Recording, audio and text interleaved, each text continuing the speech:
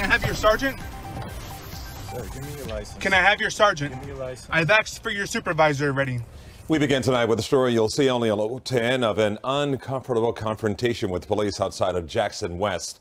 That man says he was trying to get his pregnant wife checked out following an accident. But he says a Miami-Dade police officer purposely delayed him from getting into the ER. Local 10's Christian De La Rosa is live with the exclusive.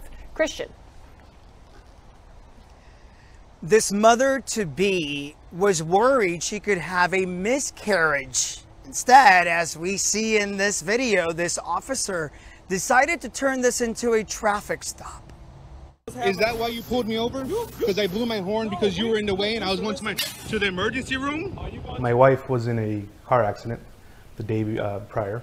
Kevin Enciso is driving his wife Sabrina, who is pregnant, to Jackson West Medical Center to get checked out. But they were forced to stop just a couple hundred feet away from the emergency room. I was confused with what was going on, why we had to wait. Surveillance video shows him stopped behind a Miami-Dade police unit when another police car pulls up to the vehicle. He honked once. I just said, like, hey, I'm here, just so you know. And one of the officers just put their hand up and waved, or just said, wait. So we waited. He honked his horn a second time. The officer to his left pulls away.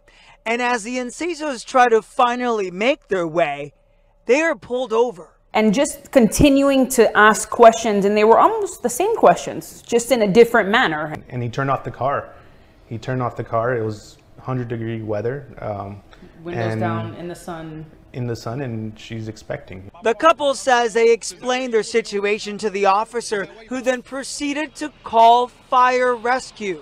Again, they're steps away from the hospital. A couple hundred feet. And he's like, okay, well, you're having an emergency, so I'm going to call rescue. And I even said in the video, you know, I don't need rescue. I'm at the emergency room. I don't need it. And he proceeded to call him anyway. Sabrina Enciso says it wasn't until after first responders took her blood pressure, they were finally allowed to go on their way. Her blood pressure was skyrocketing. Could have went in a different direction. We would be having a different conversation.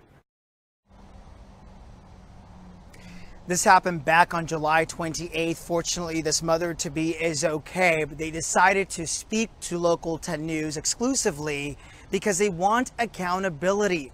A spokesperson for the Miami-Dade Police Department tells us they're aware of the video and they've even launched an internal affairs investigation. And we'll let you know what happens next. Live in Doral, I'm Christian De La Rosa.